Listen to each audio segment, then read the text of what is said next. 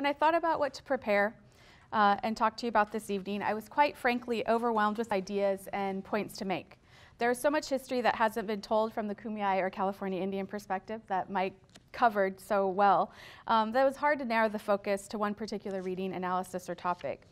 With that said, part of my struggle is in part due to the fact that I am not a historian. Rather, I study literature and issues of representation on identity and community formation. My approach to studying the past is through an analysis that considers how historical events, actions, and experiences shape our moment. In literature, this often leads to inquiries about identity, power, and agency, or the ability of a person to actively participate in the shaping and defining of that person's life. To understand the history, actions, and experiences that shape our present moment for California Indians, the focus requires a decolonized perspective like the history presented by Mike.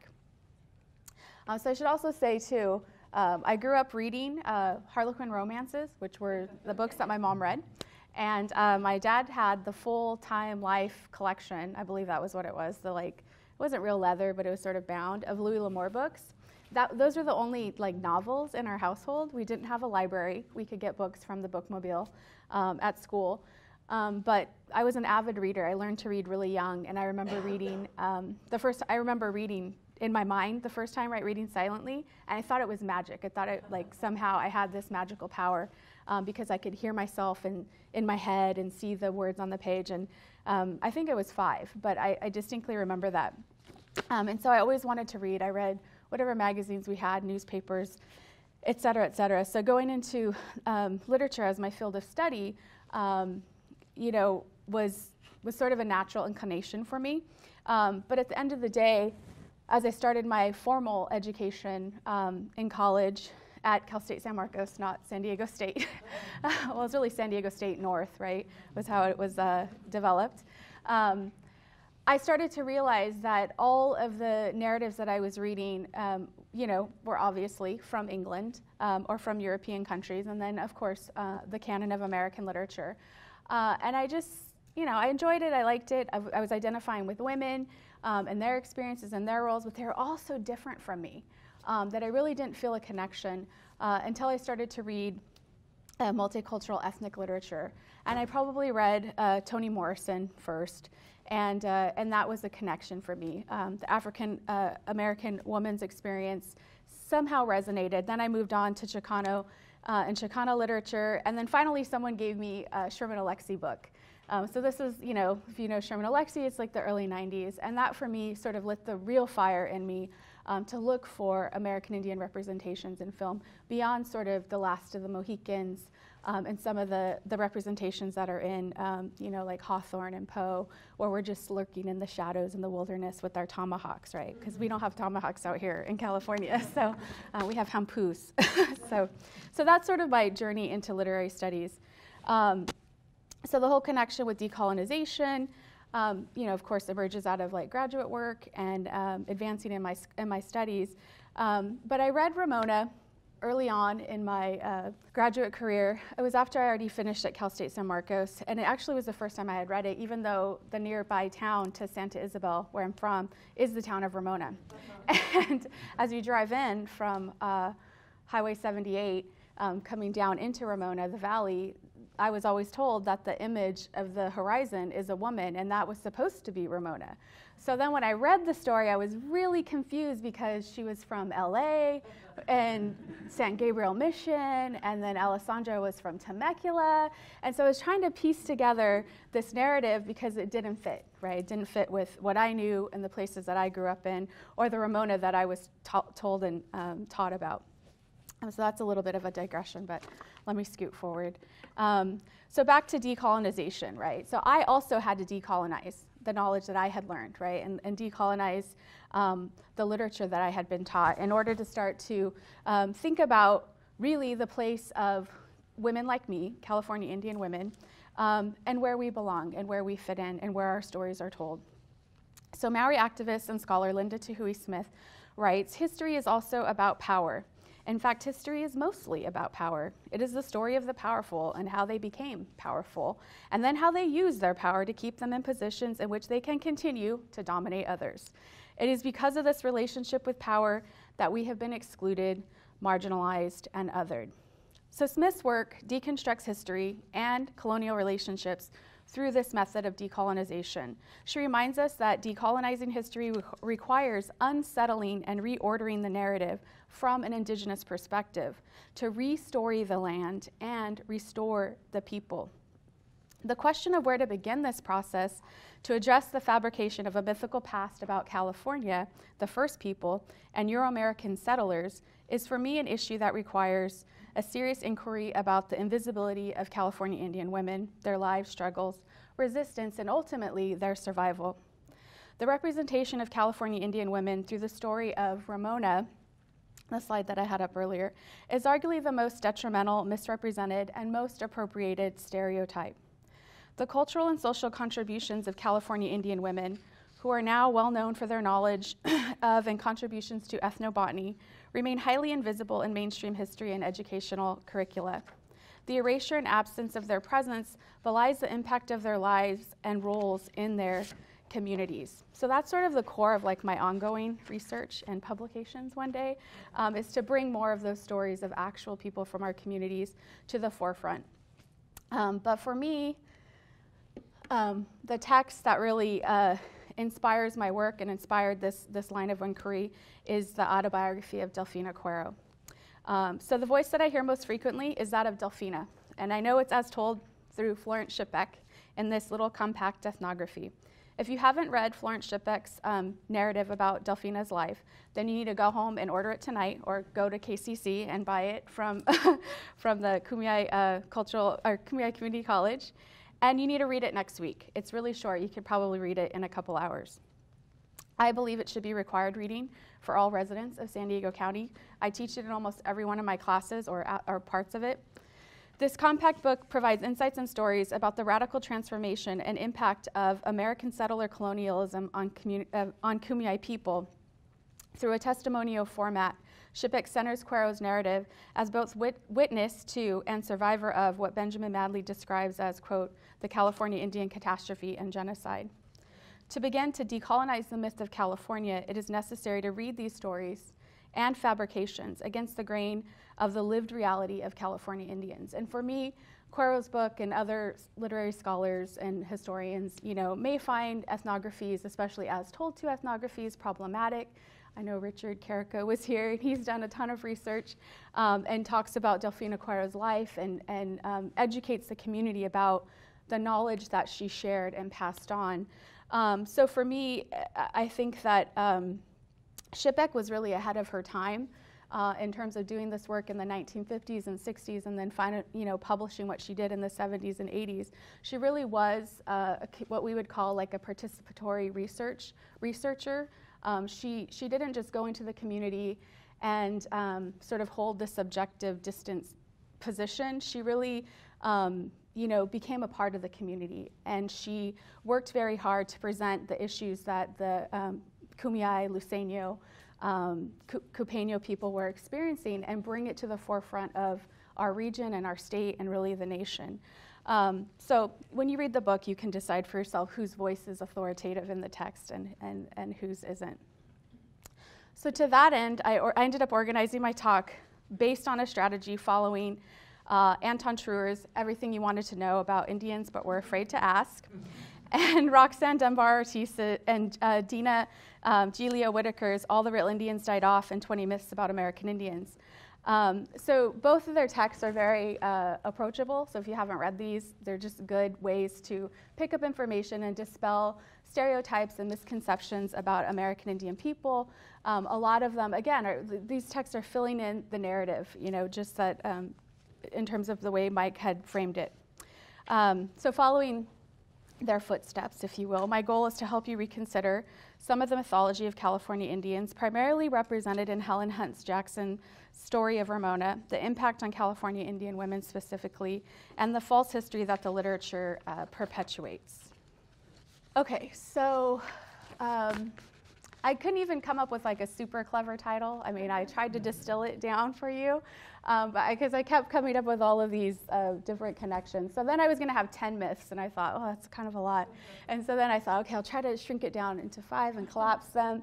So they're myths about California Indians, sort of according to this, what's presented in Ramona. And this isn't super original research. If you've studied her story at all, and even what Mike is sharing. It's so popularized, and it gets recycled and reproduced, and I think now people don't even realize, the full origin story of her narrative.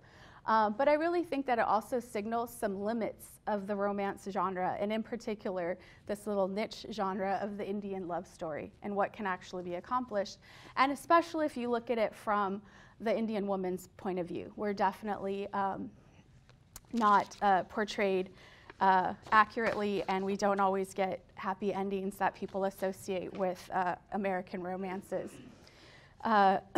So in order to deconstruct the myths about California Indians and Ramona, we first have to understand the creation of the many deep and abiding images and fantasies that circulate about American Indians, and discern how California Indian representations are further distorted.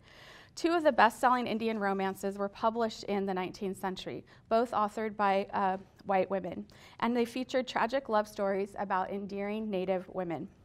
The nagging Indian question that challenged the settlers in this time period was answered with the institutionalization of bureaucratic policies to forcibly incorporate America's first peoples into the national body politic, or to eradicate them entirely. And both of these texts sort of deal with that. Those encounters between settlers and the indigenous people that they inevitably encountered as they made their foray into the wilderness. These 2 late 19th century sentimental novels dramatize these national issues of American Indian conflicts. Anne S. Stevens' story, Myleska, the Indian Wife of the White Hunter, was published in 1860, and Jackson's novel, of course, was published in 1884. So Myleska was written as part of a serial publication in a women's magazine in 1861, and it became an instant classic. So again, this is sort of the precursor to the dime novel, and actually Myleska becomes one of the first dime novels that Beadle and Company ever published. And it was so popular, that it sort of became the template for all these other dime novels, dime novel westerns, etc. So although Myleska is set in the 18th century in New England, a whole century before American settlement in California and the West, the same colonial narrative about American settlers versus indigenous occupiers occurs in both stories. In Myleska's case, it's an episodic and tragic romance. She is what the title suggests, the Indian wife of the White Hunter. They sort of have this idyllic, isolated romance and affair. They're married in the Indian sense, that she accepts his courtship, and the tribe, sanctified it. So they're living together. They have a child, and they're welcoming him into the community. But he sort of goes back and forth between the tribal community and the colony, and eventually there's an accident. It's unfortunate, this is a romance. It was an accident. Someone gets shot on a hunting trip, and of course it creates an uprising of the colonists because they believe that it was an attack by the Indians, and so a war breaks out.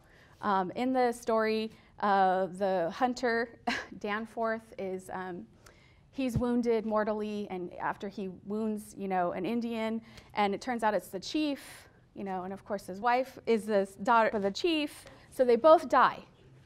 And so this causes like an even bigger conundrum, because now Myleska is really torn. Like, her husband killed her dad, and her dad killed her husband, and so she's trying to like mend the feud, but instead everybody's pissed off at her, and they kick her out of the tribe. They exile her, which is like a fate worse than death if you're in the Native community.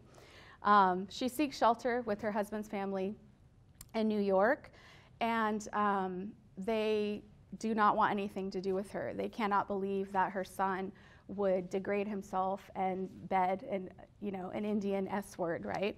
And so what they do instead is accept the child, the mixed blood child, into their home, and agree to let her stay on as the nanny, essentially, as the domestic servant.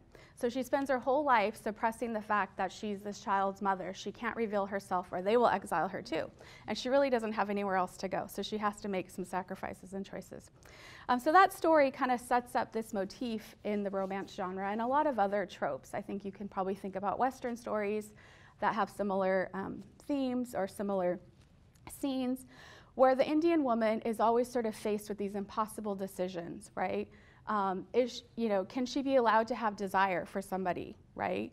Is she going to be punished for that? Is she going to lose her children, right? Does she have to sacrifice her community identity and affiliation in order to be, quote unquote, like a good mother? Or does she abandon her children, right? So all of these complex intersecting choices that get set up. Ramona is different. It is a different story. How many of you have read Ramona? All right, a good portion of you. How many of you seen a film of Ramona or the Ramona pageant by chance? Okay, so you're a little bit familiar with the narrative.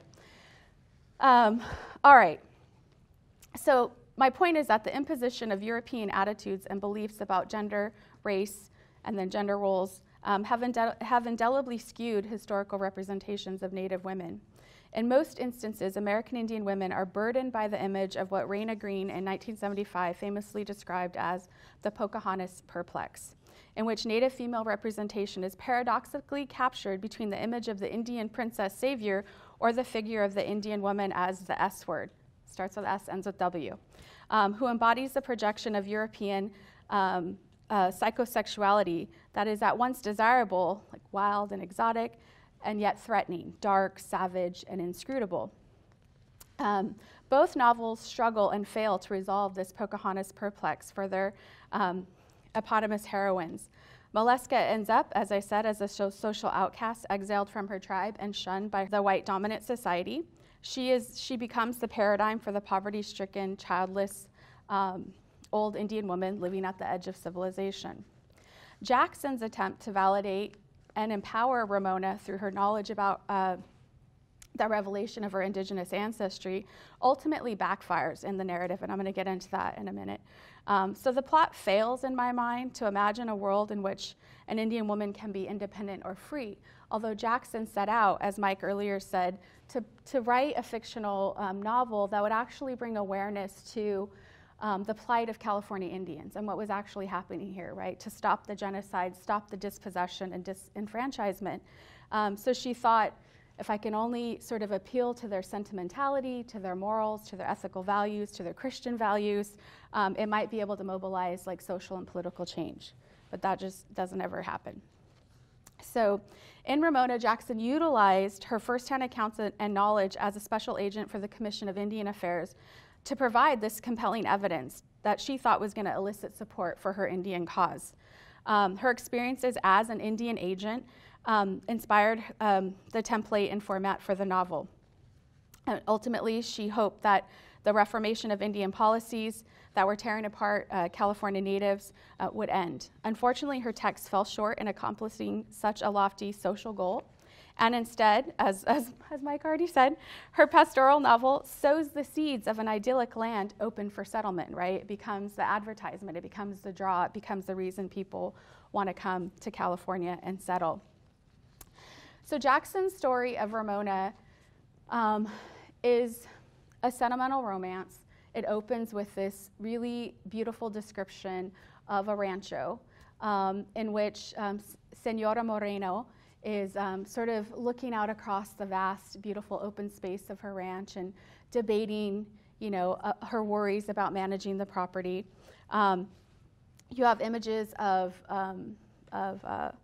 the California staff, this young maiden, the dog captain, just sort of all kind of, you can almost hear the birds chirping as you're reading the opening pages if you've ever read it. So go back and read it. You can look it up too online. So it really is the scene of like calm, repose. If you have any sort of imaginations of like wide open spaces in California, you can insert those there. Ramona is the niece, right, the ward of Senora Moreno, this ruling aristocratic sort of California woman. She doesn't have a good relationship with her aunt. She's fearful of her, and for good reason. Her aunt's sort of vengeful and very strict about her belief system. As the novel progresses, Ramona takes interest in one of the sheep shearers that arrive from Temecula, and it's Alessandro the Indian. She's attracted to him, he's attracted to her, they're kind of noticing each other. It's sort of like the star-crossed lover motif. Eventually, their passions, right? They confess their love and confess their passion for one another, but they're like, oh, it can never be, because Alessandro is the poor Indian from Temecula, and Ramona is the niece or relative of the Morenos. As the story goes on, it is revealed that Ramona is in fact half Indian, right? She actually is not she's not a Californio, she's not Mexican. She is part Indian. So that sort of allows for this union to take place sort of temporarily in Jackson's story. And the rest of the narrative is about the two of them running away to get married. She refuses to stay with her aunt, and they're sort of chased about, right? They appeal to the priest, Father Salvadera, I'm saying it incorrectly, for sanctuary, so they run off and they get married, which is why there's all these places that you can go see where they got married, where they slept, all of that, all of the little tourist industry that's built up around this fantasy. The narrative devolves pretty quickly once they sort of leave the idyllic space, the Garden of Eden, if you will, right? That is the Moreno Rancho. And suddenly sort of the outside forces that are really actually circulating in the state at the time start to impact their life. Everywhere they stop to settle, they're kicked off the property. And they're just pushed further and further into what Shippex would say, or Florence Shippeck would say, they're pushed into the rocks, right? They finally end up at the San Jacinto Mountain, thinking that they can have refuge, they can raise their children, but that also doesn't work out. So spoiler alert, Alessandro gets killed, Ramona gets rescued by her cousin, sort of love interest on the Moreno side, goes back home with him, and they're both deported. They essentially decide, this is after the Secularization Act, that it's safer for them to go back to Mexico City because things in California are just getting too crazy, and it would be easier for them. So Ramona makes the choice of sparing her daughter the burden of race by choosing to go back to Mexico. So she disavows her Indian ancestry, doesn't ever make it back to the San Gabriel mission to try to find her mother or reunite, which would make her actually most likely Tongva. I guess she could possibly be Chumash or maybe even Tatavayam. Those are some of the, could be a Hachiman too. She could be a Hachiman. But she doesn't make that effort. And Jackson doesn't even imagine that for her. Instead, she sends them back. So you could see why people that were reading this text in the East Coast would think California is open for settlement. You know, this tragic story happens, but now they're all gone, right? The Californios are gone. You know, the Mexicans are conquered because the U.S. wins the war. And the Indians are gone too, because they either went to Mexico or they're pushed into the rocks somewhere. So it makes perfect sense if you look at it only in a literary sense. Jackson's novel in the end deports both Ramona and Felipe, and of course Alessandro's already dead. And so they're effectively dispossessed and disenfranchised both in the narrative and outside, right, by American laws that would deny them citizenship, land ownership, and basic human rights. The novel's sympathetic appeal to its readers on behalf of California's Mission Indians is ineffectual precisely because at the novel's end, Jackson makes it too easy for readers to imagine California without Indians or Mexicans. She reifies the text's latent ideology of manifest destiny by suggesting with the representation of Alessandro's descent into madness and his eventual murder, that California Indians are unfit to occupy and control the Edenic lands that she so vividly describes in the novel. If we read the ending of Jackson's novel as a prediction for the future, there would be no Indians or Mexicans in California today, for as much as Jackson set out to write a romance that appealed to the sentimentality of her readers to mobilize sympathy for the Indian cause, Jackson instead further romanticized the people, the region, and the history of war and conquest that caused the Indian problem in the first place. Okay, so that sets me up for Delfina Cuero. The story of Delfina Cuero is a story of Cuero recounting her life growing up, being born in or near Hamishaw, which is near El Cajon, and being continuously pushed off of their lands for all of the reasons that Mike already talked about, the vagrancy laws. Cuero was born, I think Shipek estimated around 1900, and Richard could correct me if I'm off, so the turn of the century, roughly. And she recounts her story of just as a child sort of having pleasant memories, even though they were always on the move and they would have to often pick up and leave, it sounds like in the narrative, at a moment's notice. She recounts playing games, making mud dolls, sliding on rocks until she ruined her backside, just things that kids would do. And the impetus behind Shipek sort of documenting this narrative account of Cuero came in part because Shipek was commissioned, and also she was a researcher and a scholar, but she was commissioned to sort of find out, were there any existing peoples that had originally lived along San Diego's coastline? Like, where were those Indians at? Did they get relocated to the mountain tribes or to the inland tribes and put on reservations? Are they still living in those areas? She was documenting if she could find any. So I put myth number one, that the issue of converted to Catholicism. I mean, I could have made up, like I said, 10, 15, 20 different myths that are in the story, but I was trying to condense it. And to go with this idea of the fabrication of this California creation myth, and as it pertains to the missionization of California Indians, this is still a question that I get all the time from my students. That, are you Catholic, right? Did you go to the mission? Are all Indians Catholic? And so in Cuero's book, just to use it as an example to answer this, and subvert it, I think, she herself, born in Hamishaw, I think was baptized, but the church burns down, which sets up this conundrum for Cuero, which Shipek is actually helping her to resolve, or tried to help her resolve, is that she doesn't have record of her birth. She doesn't have a baptismal record. She doesn't have any other kind of record. And so she can't prove that she was born on this side of the border, right? So she's born in the turn of the century. She, at the time that Cuero finds her, is living in Campo, but she really was living in one of the ejidos across the border, and didn't have status as being American Indian, although she was born here, and she is Kumeyaay. So her story is a lot like other indigenous communities that, the international borders cross their ancestral territories. The O'odham people, the Haudenosaunee and the Akwesasne in New York, and there are others. So she lacks this citizenship. She has relatives in Campo and in the San Diego region, and she wants to come back. So that's sort of the backstory of her ethnography. So these are my examples of sort of how her narrative kind of counters this myth. She doesn't ever say that she met a priest. If she was baptized as a child or a baby, she doesn't remember it. So she says, my grandmother told me that she was under the priests at the mission for a little while. The Indians around Ha'a and Nehi talked about the ones that used to be down there. The Indians did not like them because they had to work too hard for the priests. They wove blankets and bedding, made oyas, and learned how to make mud houses. The Indians either learned and did it, or they were punished. They said the priests were all bad because they made the Indians work. And she says, I heard about the priests. I never saw one. She never baptized her children. She just went ahead and did it, gave them names like the other Indians.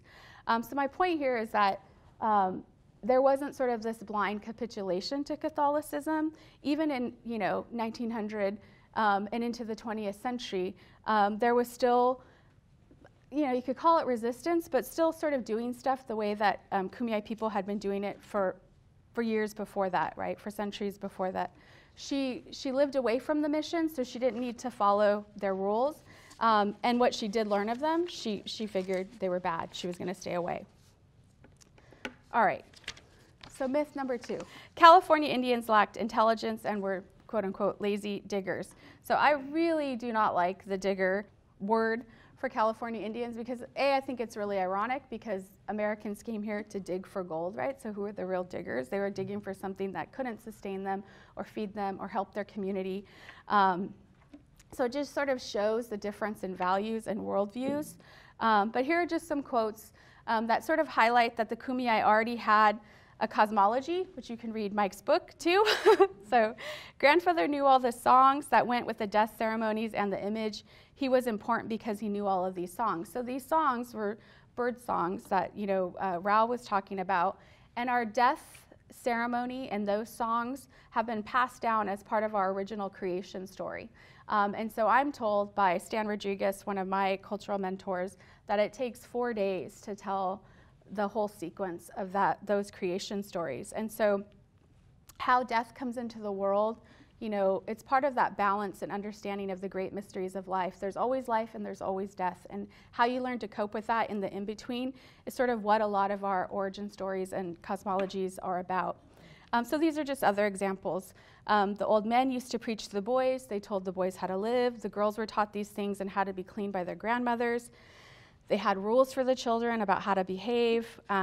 She says, my grandmother told me about what they did to the girls when they were about to become women. So she's talking about puberty ceremonies, and she's demonstrating that there was intergenerational teaching, right? She was demonstrating that certain people were respected and valued in the community because they knew the history of these things and they knew these practices.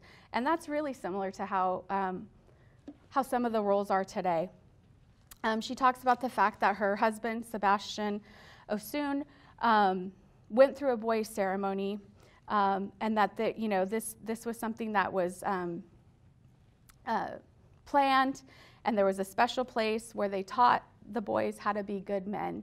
And so this revitalization of some of the puberty ceremonies is sort of happening today, but it's a practice that across California, across the country, is definitely being restored, right? Looking to our stories and looking to our traditional philosophies, not just about how to take care of the land, but how to take care of the people, how to take care of yourself.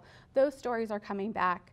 The more we get language speakers, bird singers, bird dancers, historians, and educate not only our outside communities, but ourselves, we can revitalize these practices.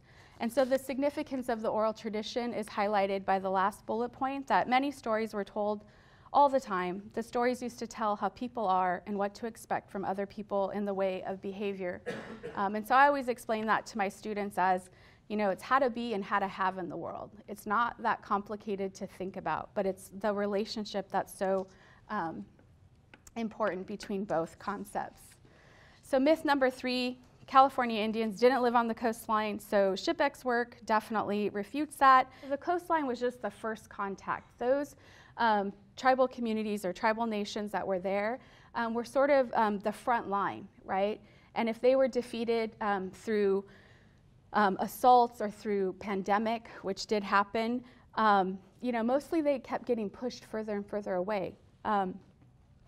So Cuero's narrative provides vivid and accurate details about places that she lived and gathered throughout San Diego and Baja California, especially including the coastal areas of the region. So if you've ever been to Torrey Pines, which many of you probably have, there's a plaque there. And the picture actually that I had at the beginning with Delfina Cuero, that's her visit to Torrey Pines State Park with Florence Shipek and Margaret Langdon, who was the linguist that developed the orthography for one of our Kumeyaay dictionaries. So her knowledge is still a part of San Diego today. It still gets put out if you go to local, San Diego parks and the state parks. You can do Cuero walks. I know Richard's organized those, so you can look for those and sort of really see the landscape through her eyes if you read the narrative. California Indian women were not good mothers. So this is, and they were docile and subservient. So this is like a real stickler for me because there is so much baggage from these narratives that really did impact our communities. And we're still coming out of it. That intergenerational trauma that Mike mentioned, at the end is very real, and other communities have it too. Any community that's gone through a devastating event on sort of a wide social scale will have people that are impacted psychologically and emotionally and even physically from those events. So intergenerational trauma is not exclusive to American Indian people, but it's definitely, it gives a name to sort of the symptoms and cycles of, it can be dysfunction or depression, or low self-esteem, or all of those issues that can accompany a traumatic event. So for me, the narratives constructed according to white colonial logic imagine the destruction of the Native American woman, her role as a cultural bearer and a mother. I read this type of literary representation as another form of violence against Indigenous women. And then her offspring also become targets of ethnic cleansing and genocide, through the state-sponsored educational system, state-sanctioned policies of indentured labor, and outright murderous assaults. So the erasure through the historical denial of Native motherhood in histories and literature is a national fantasy intended to assuage and to acquit settlers of the colonial violence and genocide perpetrated on Native people. The fiction flies in the face of reality in literary accounts of survival and the struggle of Indigenous women to maintain their families and adapt their parenting skills under the threat of colonization. In Cuero's story, her entire life is explained through her role as a woman, wife, mother, and the sacrifices she makes to care for her children under extraordinary circumstances. Indeed, her motivation for telling her story was in the hope that it would serve as a testimony to validate her birthright as a Kumeyaay from Mission Valley and allow her and her children to be enrolled or have status in San Diego. Her actions are expressly different from those that Jackson imagines for Ramona. In the novel, Ramona never knows her Indian mother, the Tongva woman from San Gabriel Mission. She does not learn her role as a Payam-Kawitcham wife or daughter-in-law, and chooses instead to leave, her homeland, her husband's tribe, in order to spare her daughter what she sees as being a burden, her mixed-blood Indian ancestry, perpetuating the fiction that Indian women are docile, subservient, and do not stand and fight for their survival. So these are just quotes from Cuero, and there's much more intense experiences that she goes through, but if you haven't read it, I don't want to give it all away, but just trigger warning, there's really, she makes some really tough decisions in her life, and she talks about those, about what she has to do to keep her family together and how she has to care for her children. So myth number 5. Although Helen Hunt Jackson was a self-proclaimed friend to the Indians and worked as the special agent for the Superintendent of Indian Affairs, her novel, perhaps more than any other, failed to mobilize that public support for policy change. Jackson attempts to revise the genre to include the experiences of an Indian woman's desire to escape the limitations of her prescribed race, but she doesn't quite achieve this desired outcome. Praised by many critics for its tender love story, it fails to provide the desired effect to actually create reform. And Valerie Shearer Mathis quotes Jackson as saying, after she realizes she hasn't done anything, "I am sick at heart and discouraged. I see nothing more I can do or write." And I say, thank God she didn't write anymore, because who knows what would have happened. Thank Maya Ha, that's what I should have said. So I put here that as myth number 5, California Indians disappear at the end of the 19th century for the obvious reason that we didn't disappear. And these are statistics for the nation. But you could see that I put this bullet here based on 2010 census data for population growth projections. It's estimated by the bean counters that do all this work. And the census is problematic too, but that there will be a 2.7% increase of American Indian Alaska Natives by 2016, or approximately 11.2 million. So up from, 5.2, that's a lot. So is it because people are mass producing Native people?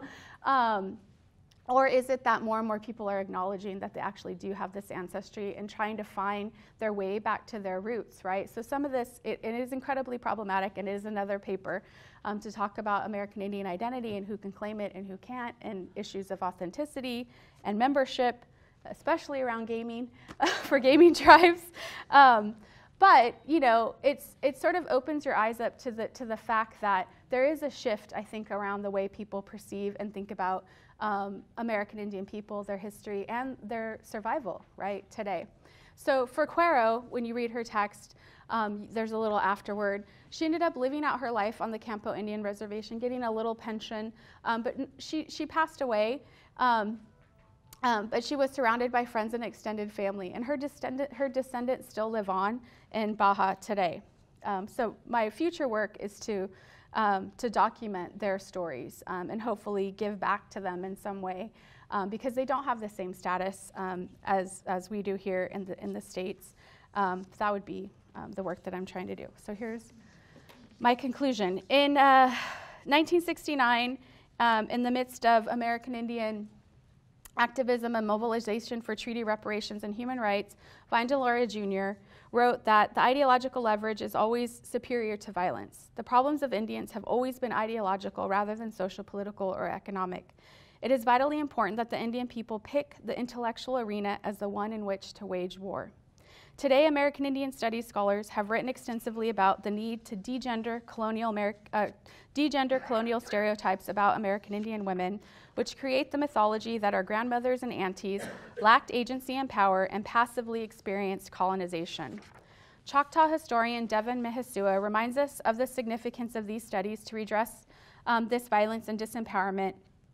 She writes, "Colonialism, a powerful force, continues to affect Indigenous females in countless ways."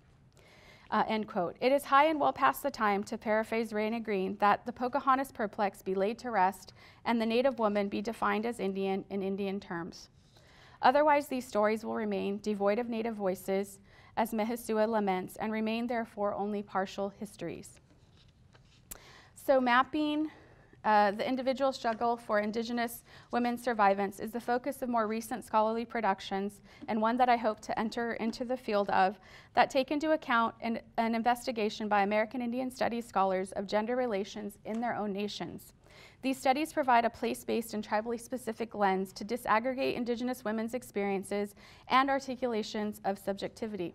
Audra Simpson's Mohawk Interruptus, Michelle Jacobs' Yakima Rising, and Cuchabaldi Riensling's We Are Dancing for You, which is forthcoming this year, provide complex intersectional case studies about what it means to be a Haudenosaunee, Yakima, Hupa, Karak, Yurok woman and scholar by examining the cultural, historical, and contemporary roles, expectations, and contributions of women in their respective tribes. The impact of the growing body of research produced by Indigenous women reveals the heterogeneity of experiences, as well as the unique construction and negotiation of their female identities, and the significant contributions made by American Indians to the field of history.